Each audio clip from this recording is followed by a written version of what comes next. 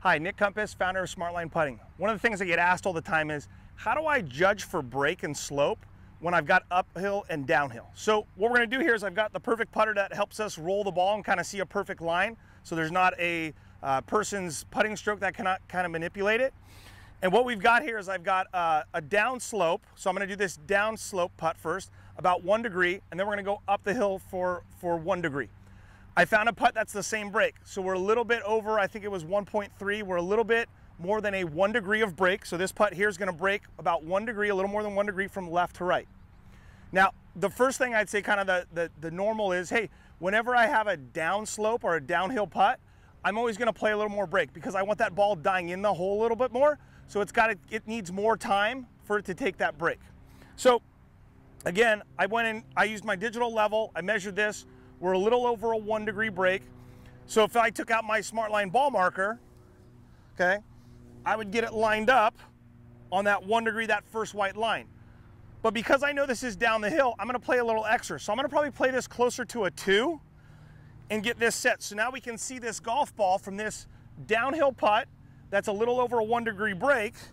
And we're gonna watch this putt roll out here. And we're gonna see how much break so we can see where it's starting. Okay, and how it's gonna drop on in there, okay? So again, this putt is probably starting out over here. So again, this is a good foot outside here. Again, that's about a 2 on the Smartline marker, okay? So again, we'll do this one more time here. So we can see that ball start out. And again, you can see how it's dying in the hole. So again, this is great speed for this putt going down the hill.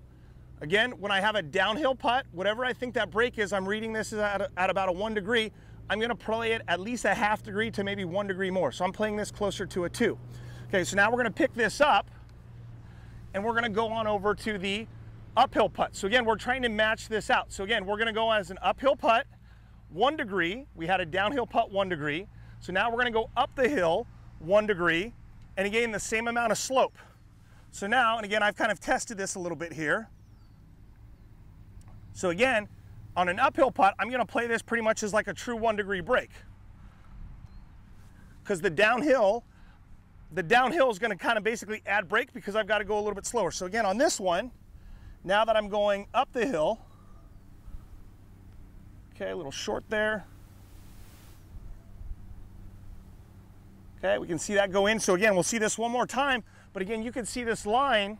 This is about where I would line up for a 1 degree.